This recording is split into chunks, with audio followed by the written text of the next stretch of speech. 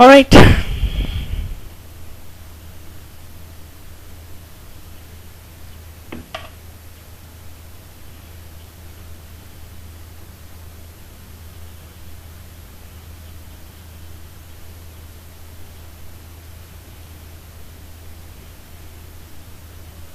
Now if we have to compare the rate of reaction in these two cases, then this is evidently clear that the rate of reaction of first will be greater than rate of reaction of the second for reasons. The reason is the leaving group is same, the nucleophile we are considering is same, and the solvent is of course the same. So we'll always, 95% of the time, we'll have to look at hindrance. Now hindrance, if you look at like the way they write it in the book, both the carbon is 1 degree. Here you have 1 degree and here also you have 1 degree. So as such, technically the degree of the carbon is same in both the cases, but still we understand that this ethyl group will offer less hindrance than this ethinyl group, because this is having electron cloud density. So when a nucleophile comes near, then this electron cloud density will offer repulsion to that nucleophile, because both are electron rich. Here the repulsion will be considerably less, because the electrons are in sigma bond, which are more tightly held, more disciplined. Another point would be the bond between carbon and the leaving group, that is chlorine, here is single bond. The bond order is 1. Here the lone pair of chlorine is in conjugation with the pi bond, so some resonance would be there. Because of that resonance, actually the molecule would be in the hybrid state, and in that hybrid state there will be some double bond character at this position. So there's the bond order is greater than 1, so that makes chlorine more difficult to leave the substrate and move out, because it has to break more than one bond, a bond of bond order more than 1. So here you have bond order of 1, so it is more easy for chlorine to give away its electron and move out. So if we have to talk in technical terms, then the bond energy here is less, the bond energy here is more. So it will be more difficult for chlorine to leave out the substrate in this case. That's why leaving out of chlorine is difficult, so it will take more amount of time. So in a given time, less amount of product, rate of reaction would be less. Because of these two factors, because of repulsion of ethinyl group and because of the higher bond order, the rate of reaction would be considerably less in this case.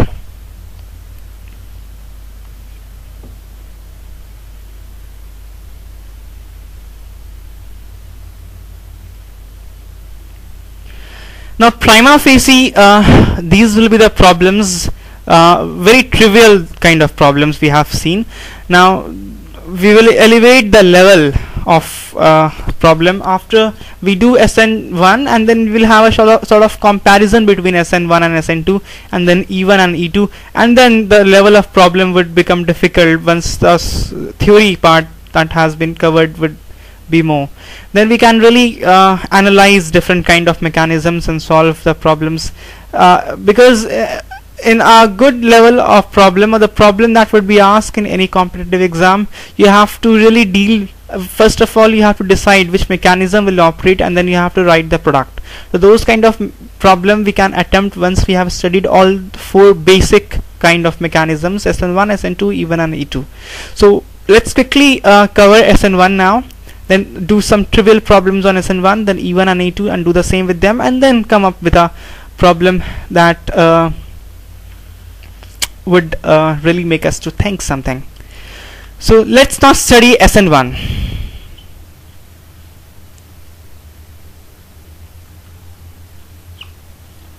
SN1, substitution nucleophilic unimolecular. Now SN1, let's get to the nerve of this mechanism quickly, straight away. Suppose I have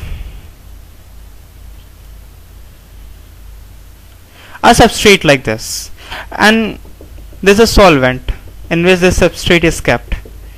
Now we already know what solvation is. Now solvation would start to occur. Solvent will surround the substrate from all the sides. If the solvent is polar, then there will be force of attraction between the substrate and the solvent. Some energy will be released because of that attraction. Whenever attractive force starts to operate, energy is released, and that energy goes in some form, like if earth pulls anything down, then energy is released, that potential energy of the substance comes down, is decreased, and that energy goes into the kinetic energy. In molecular level, whenever attractive force operates, some energy is released, and that energy goes in the form of heat energy, and that heat energy can be again utilized to do a work or to do something into the system. Here what happens, if the solvent is polar, the substrate is polar, then attractive force of attraction would start to operate. The solvent's positive end will surround the substrate's negative end, and the solvent's negative end will surround the substrate's positive end, and then some energy would be released. That energy will be required further to break the bond and increase the charge. So here what will happen, because chlorine is much more electronegative than carbon, so chlorine will be having del negative charge, carbon will be having del positive charge. Now let's start thinking from the beginning. Nothing has happened yet. The solvent is there, you have put in the substrate. Now the solvent will start to surround the chlorine atom, the positive end. Let's consider the case of water. Then in water, oxygen is the negative end, hydrogen is the positive end. Now hydrogen will be surrounding chlorine and carbon would get surrounded by oxygen. Suppose some amount of solvent has surrounded chlorine and some amount of solvent has surrounded at carbon.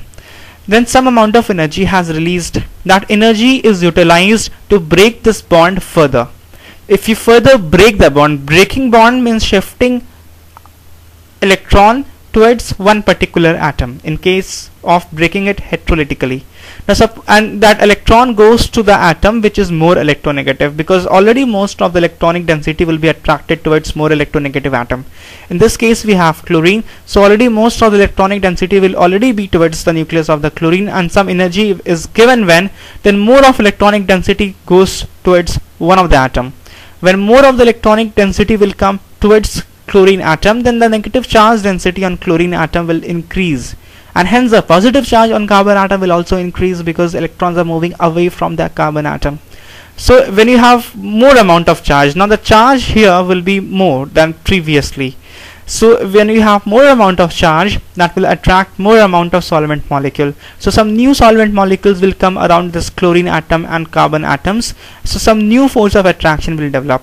Because of new force of attraction, some more amount of energy would be released, and that more amount of energy released will be further utilized to break this bond.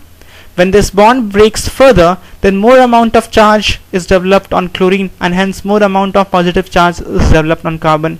Now we have more amount of charge, so further more amount of solvent will come in to surround these two atoms. When further more amount of solvents come in to surround these two atoms, then more amount of energy is released.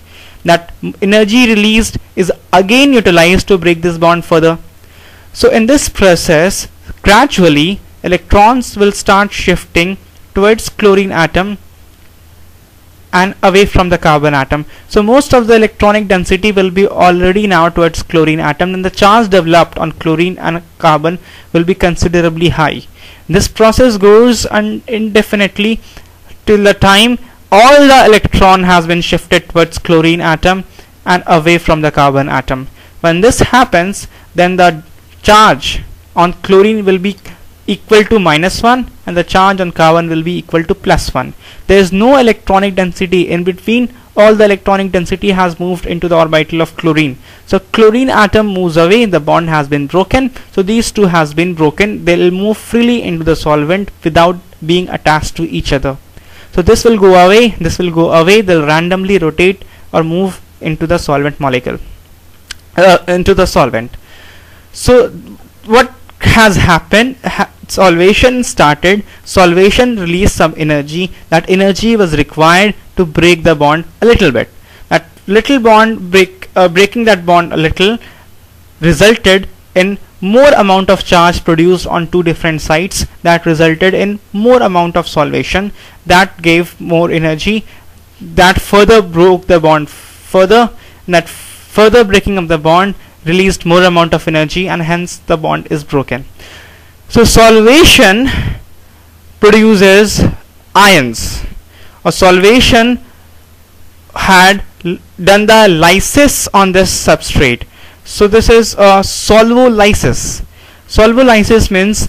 Lysis means breaking down. As you have studied photolysis, hydrolysis. Photolysis means breaking in presence of light.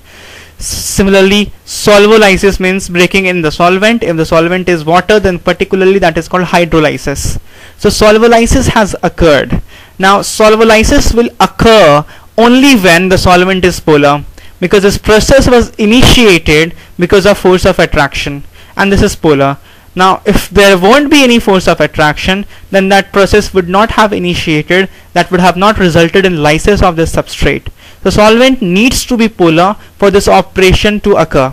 So this is SN1, and we'll see why this is SN1, but this is SN1, and this must be very, very clear to you that SN1 will occur only when the solvent is polar, because the mechanism or the process through which this SN1 occurs is of such a nature that it will occur only when the solvent is polar, because the energy required for cleavage of this bond will not be available otherwise.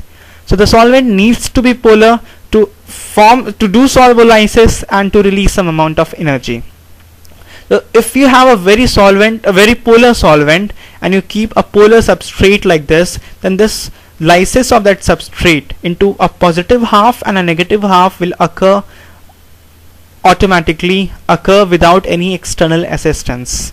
Now if you have a nucleophile, or now if you add, or if you have already added a nucleophile, then this is a positive end, and nucleophile is there. Suppose a nucleophile is there, the nucleophile will come in and puts its electron into the orbital of carbon and form a bond with this carbon, and the Cl- will go away. So what you will effectively have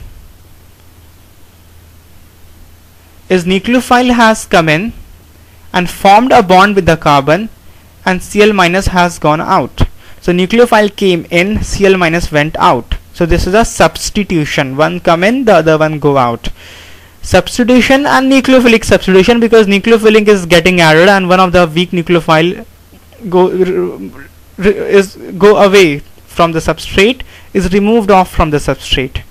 So this is a nucleophilic substitution. Now there are two steps involved in this reaction. In the first step, there is cleavage of the bond because of solvolysis. In the second step, nucleophile attacks and a bond with a nucleophile is formed. Now let's identify the RDS. RDS is the one in which is the most difficult step that determines the whole rate of reaction. The difficult step is the one in which energy is given. The one in which energy is released occurs very fast, because if real energy is released, then the energy of the molecule will be decreased and stable species have less energy.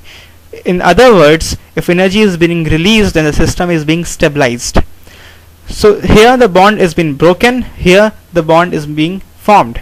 So the solvolysis, the removing of chlorine ion from the substrate, this is the first step. The second step is attack of nucleophile and forming the bond. So this step, solvolysis, is the breaking of the bond. Attack of nucleophile is forming of a bond. So this step will be the RDS, because this step will be more difficult, because in this step energy will be required. Now in the first step you don't have nucleophile. Nucleophile comes in the second step. In the first step you don't have nucleophile in the picture. We are totally talking about solvolysis. Solvent is breaking up the substrate.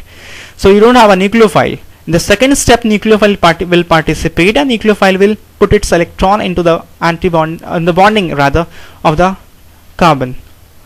So nucleophile is not there in the RDS. In the RDS you have only one molecule, substrate, that's it. Substrate is being broken and solvent is there. Nucleophile is not there. So in the RDS we have only one molecule. So this is unimolecular. If you just remember, in SN2 there was only one step, and of course that step was the RDS. So nucleophile was putting its electron in the antibonding, and simultaneously this leaving group was leaving out.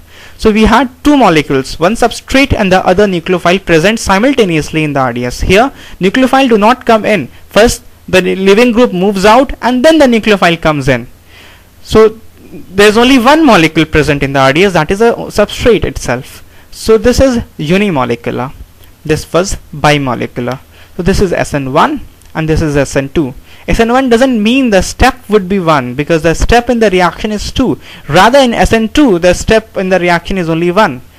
So that was concerted reaction SN2, and here we'll have two different steps. 1 and 2 refers to molecularity. Molecularity refers to the number of molecule in the RDS. So this is SN1. So there are very important conclusion you can draw out easily and very quickly.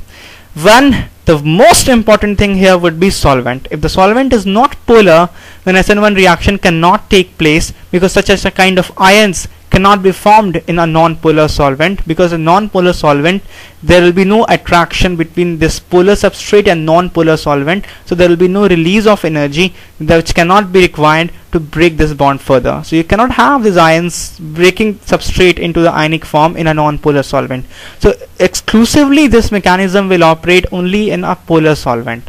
Apart from this, if you observe, when you break this substrate into ionic form, then the plus charge comes on this carbon. When a plus charge comes on this carbon, then it's a cation, and if the cation is more stable, then more easy it will be to break this substrate into ionic form.